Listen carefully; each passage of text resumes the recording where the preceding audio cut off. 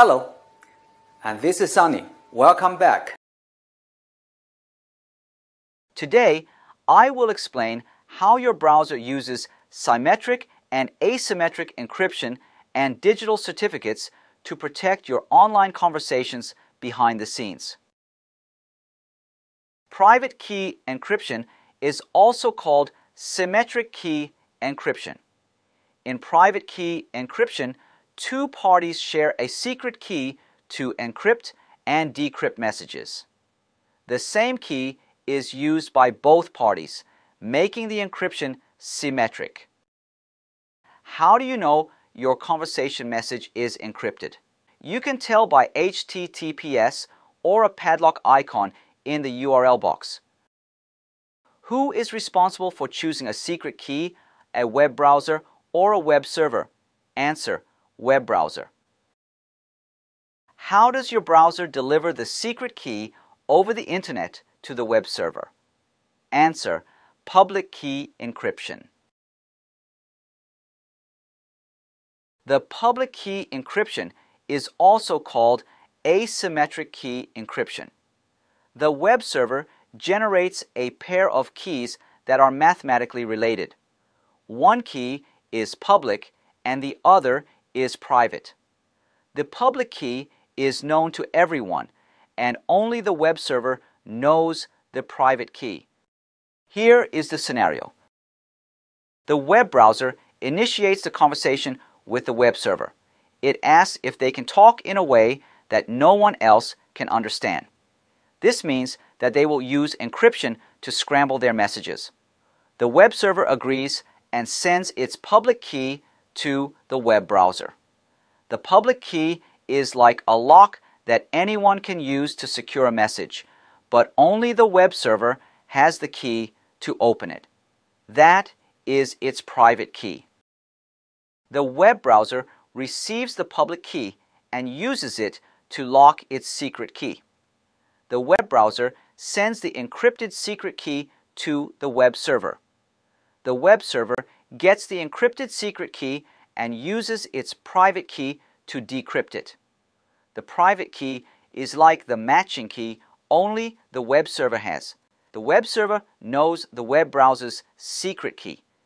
Now, both the web browser and the server have the same secret key. They can use the shared secret key to encrypt and decrypt their messages for the rest of the session. No one else can read their messages. Is this design perfect? The answer is no. What happens if there is a man-in-the-middle attack? How do you know the public key you get comes from the authentic web server, not from a hacker? There is a challenge of identity. How can your web browser be sure that the public key belongs to the web server? How can your web browser trust that the web server is who it claims to be? You cannot blindly trust anyone on the internet. How do you verify someone's identity online? The solution is a digital certificate.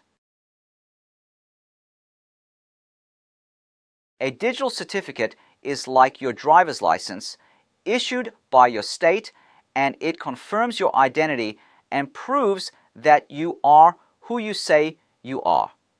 A digital certificate verifies the web server and its public key. It is issued by a trusted third party, certificate authority, or CA. Let's see an example. Here is the website of the University of St. Mary, stmary.edu.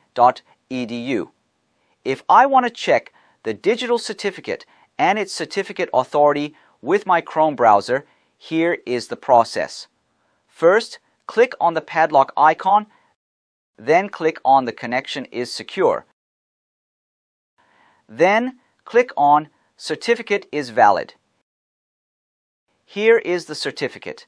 The digital certificate is issued to stmary.edu. The CA or the certificate issuer is DigiCert and the certificate is valid for 1 year. Here is the digital certificate and the web server's public key. how does your web browser check that the digital certificate is issued by a valid certificate authority? Answer: your web browser uses the certificate authority's public key that is already installed on your browser. Let me check the public key, which verifies the certificate authority. Here is the process. I use Chrome as the web browser to demonstrate it. Different browsers have slightly different ways. First, click on the 3 vertical dots.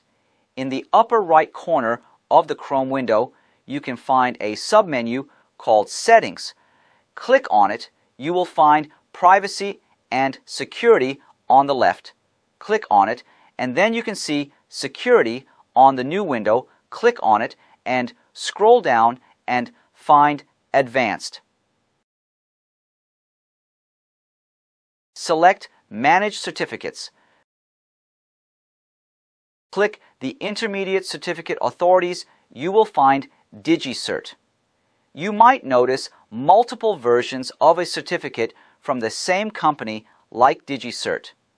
The main reason is to cater to these various needs and developments, which we don't delve into too much detail. Just think of different local government offices that can issue you a driver's license. Let's choose one and double-click on it. This is the digital certificate issued to DigiCert. Select Details. You will see a lot of information about the digital certificate issued to DigiCert. All this information is to say DigiCert Company is a valid certificate authority. Believe all certificates issued by it. Here is the public key, which your browser uses to verify the validity of the certificate authority company. Your browser uses the public key to verify the certificate signature because the certificate signature was made by the DigiCert private key. Thus, the public key encryption algorithm has another use: to verify a digital signature using its public key. Let me use an example to demonstrate the whole process. Suppose I want to go to the Yahoo web and request the encrypted conversations. Step 1. My browser requests a secure page from the Yahoo web server. Step 2. The web server sends its public key with its certificate to my browser. Step 3. Once my browser gets the certificate, it will check to ensure it is valid. Once the certificate is verified, the public key and web server can be trusted. A padlock icon appears. The padlock icon says the web server and its public key are verified. Verification is done. It is time to talk. Step 4. My browser generates a random symmetric encryption key and encrypts it with the web server's public key. Step 5. When the web server gets the encrypted secret key, it uses its private key to decrypt it. Now, both parties know the shared secret key. Step 6. The web server sends back the requested page and data encrypted with the secret key. Step 7. Your browser decrypts the page and data using the secret key and displays them. This process ensures that only your browser and the web server can read messages between them. It also prevents anyone from impersonating the web server or tampering with the data. I hope this video is helpful. Thank you very much, and see you next time.